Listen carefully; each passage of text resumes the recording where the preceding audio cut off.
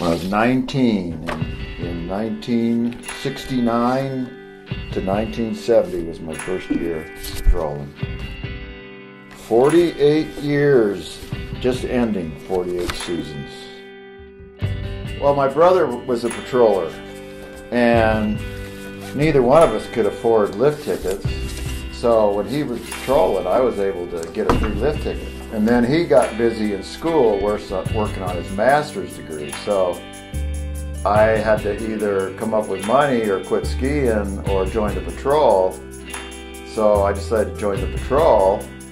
So ever since, it's been my free skiing. That's the way to do it. And as far as sewing, that was when I was smoke jumping. I learned to sew in the parachute loft, because you don't just hang out waiting for fires, you have jobs to do. The only thing the jumpers don't make is the parachutes. I learned to sew in there. Started with canteen covers. I jumped for 9 years, 38 seasons in the fire business. Started McCall jumping in 75, and I didn't learn to sew until I got to Boise, and then went to Alaska and was sewing up there.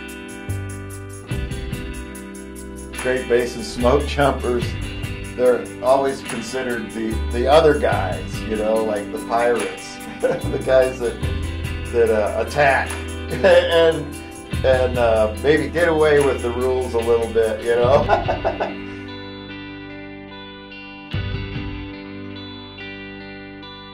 My background a little bit with the jumpers is, when you pack a parachute, you're taking on the responsibility of somebody's life that's going to use it. So I've learned that you make it once, make it right, and you don't have to try to fix it. And it's important to do it right the first time. I didn't sew for quite a while until just the last few years. Panda poles.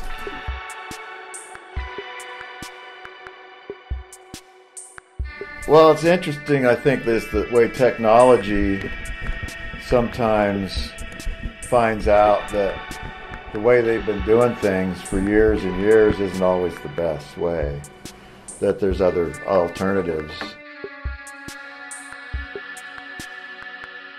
The way things have changed is we're not as disposable as we used to be. It's better to watch what we're doing, but not everybody does it.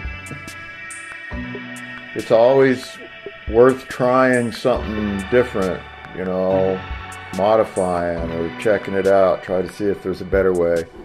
But eventually you get to a point where if it's right, don't mess with it.